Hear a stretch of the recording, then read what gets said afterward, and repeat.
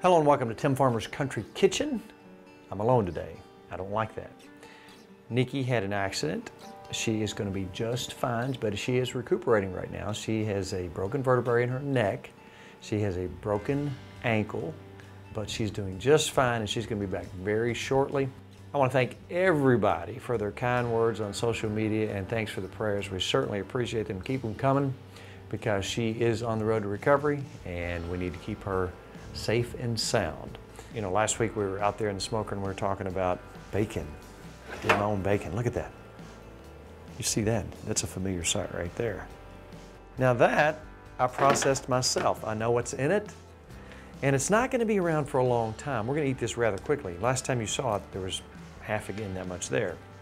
Now tonight we're in search for the perfect BLT. In fact, we're looking for a KY BLT and maybe put a C on the end of that for cheese. But first, I was inspired to think about different kinds of things you can do yourself, and I'm always looking, always thinking, and I love bologna, but I don't like all the ingredients. Look at some of the ingredients and the preservatives in bologna, and you think, wow, no wonder it's dated to stay in the refrigerator for 17 months. We're gonna make bologna tonight. Now, it's not gonna look exactly like bologna, but it's gonna taste like it. We're gonna know where it came from, we're gonna know what's in it, and it's absolutely delicious. And you can slice it as thick as you want. Now, I experimented around, got the ingredients that I like, I got the spices that I like. Now, most of these are stuff you'll have in your cabinets. Some of them you might have to go out and buy, but you can find all of these. They're readily available. We're gonna also use dried milk, 1 cup of dried milk. We're gonna use ice.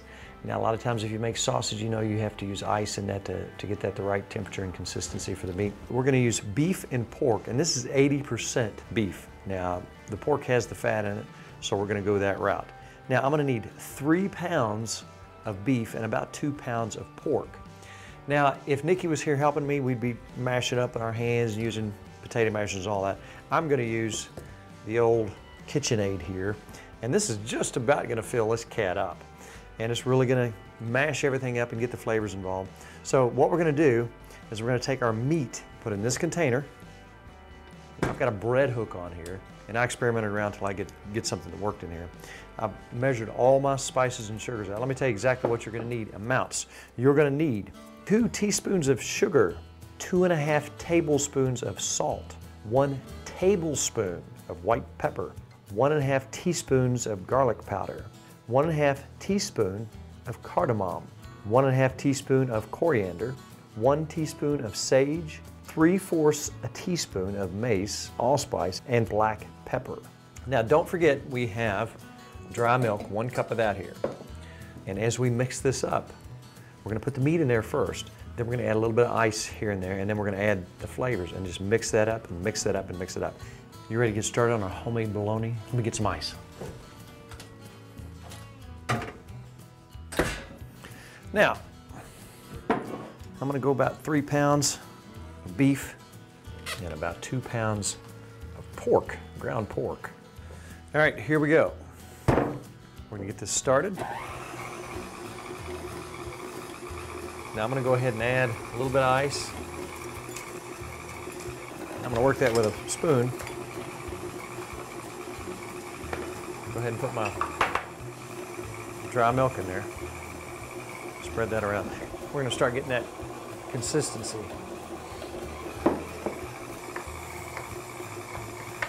Now we're gonna keep adding little by little as we go along. This milk kind of acts as a binding agent, I think. Keep adding a little bit of ice here and there. A little moisture. Keeps everything firmed up. Now I tried this several different ways, and I actually took some. Now I like smoked bologna, so I took one and smoked it, and it was absolutely wonderful. So you can do smoked bologna.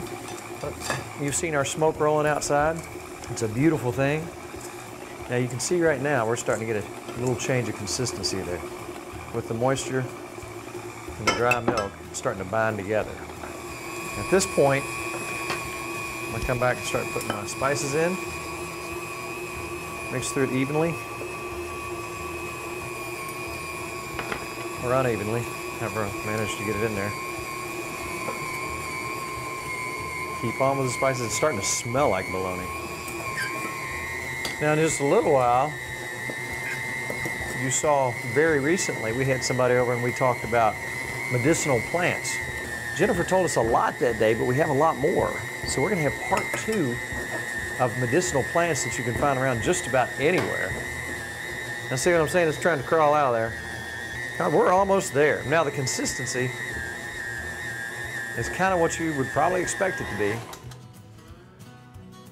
Binds together very well. All right, we have our meat, which is bound together now very well. We're gonna pull this out. All right, we've got that out. I'm gonna set this out of the way.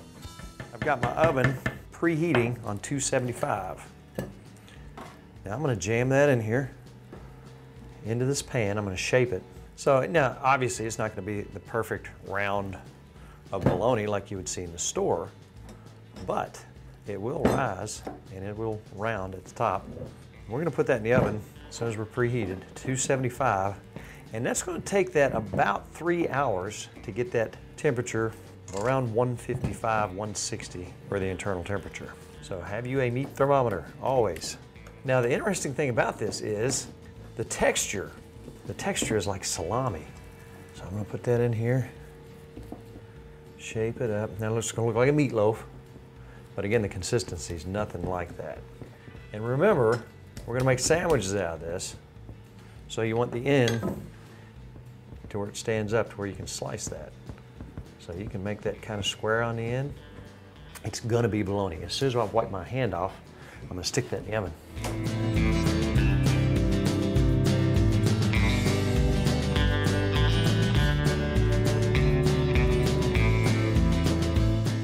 And let's watch the clock tick magically ahead.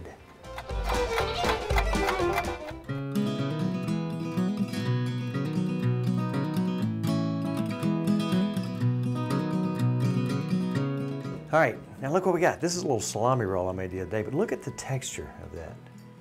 And I'm telling you, it's beautiful. Look how that looks when it's cut. Just like lunch meat. Now I'm gonna cut this bologna. It hasn't chilled. Normally I would chill this. I want you to see what it looks like. Oh, it smells heavenly. Now this is obviously a big thick slice, but that's the way I would put it on a sandwich. Turn this around and let you take a look at this. Is that not wonderful?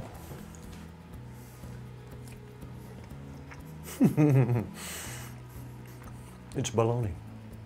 But man, oh man, if you like bologna, you want to know where everything came from, give this a shot. It's a beautiful thing. A little while ago, we showed you our bacon that we fixed. A little while later, we're going to show you how to make the perfect BLT. We search for all Kentucky ingredients. But first, let's talk about medicinal plants that you can find just about anywhere, on the side of the road, in your yard. Here's Jennifer to tell us more. I'm almost full of bologna.